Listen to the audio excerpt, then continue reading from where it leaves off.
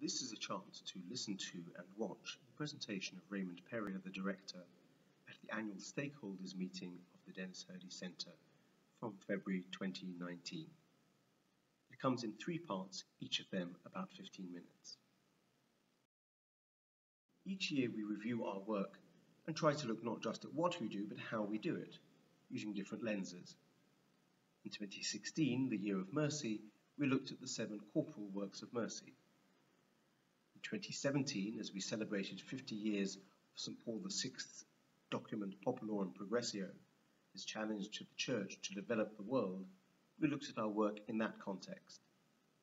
And in 2018, as we mourned the loss of our dear Bishop Barry Wood, we looked at the values that he exemplified in his life as values of the Denis Hurley Centre.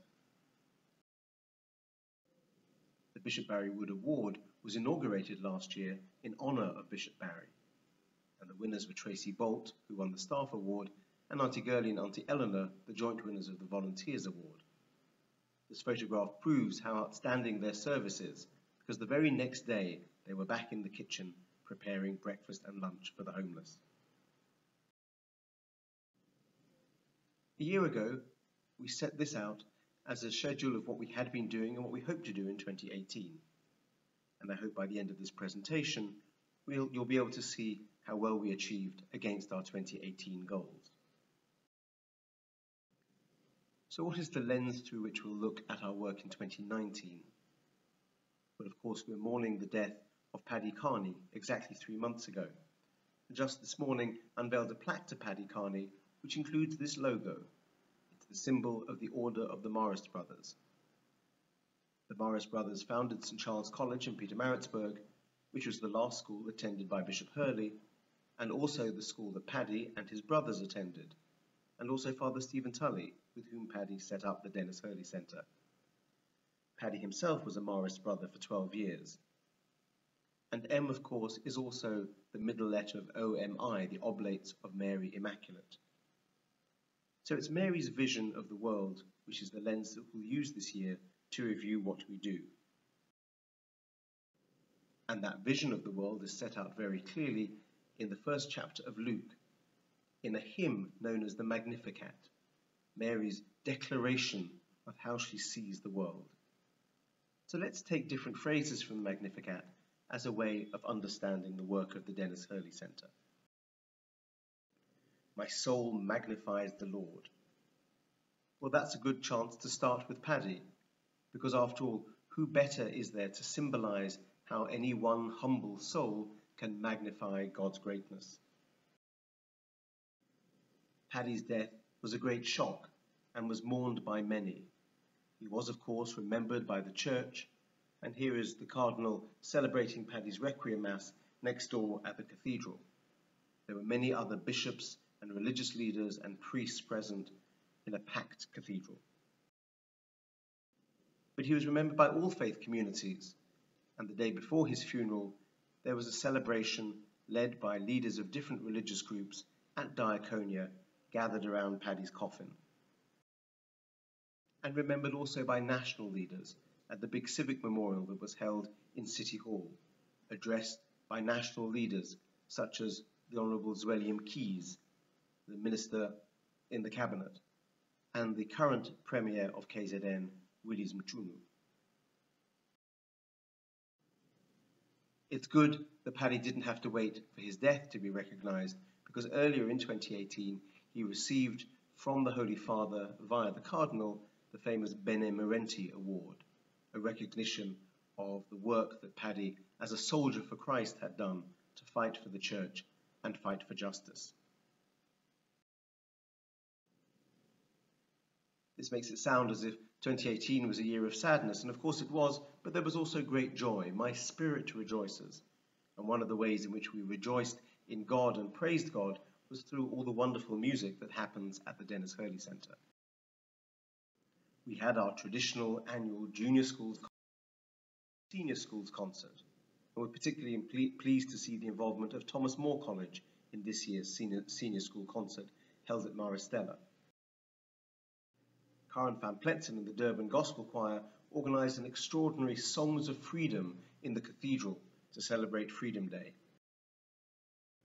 We continued our ongoing partnership with John Tungay and his Pueri Cantores and the Drakendale Girls Choir School, and also started a new partnership with the Durban Chamber Choir, who sang the Monteverdi Mass in 4 parts in the cathedral in connection with the Denis Hurley Centre.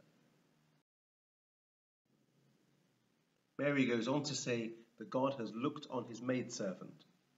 And as we reflect on those words, we think of the many ways in which we work with and for women at the Denis Hurley Centre. Certainly many of those who use our services are women, and interestingly most of those who deliver our services are women. There were 2 specific focuses this year on women. First of all, we had 2 days of women's health education delivered by DUT health science students, by cancer and other partners, with 130 women coming through and benefiting from 11 different services. And also in partnership, this time with the US Consulate, Holy Family College, SANZAF and many more organizations, we organized a day of empowerment for women, young and old. She rises, we rise. All generations will call me blessed.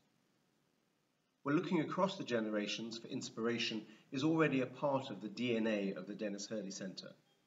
Again, there were 2 particular focuses this past year.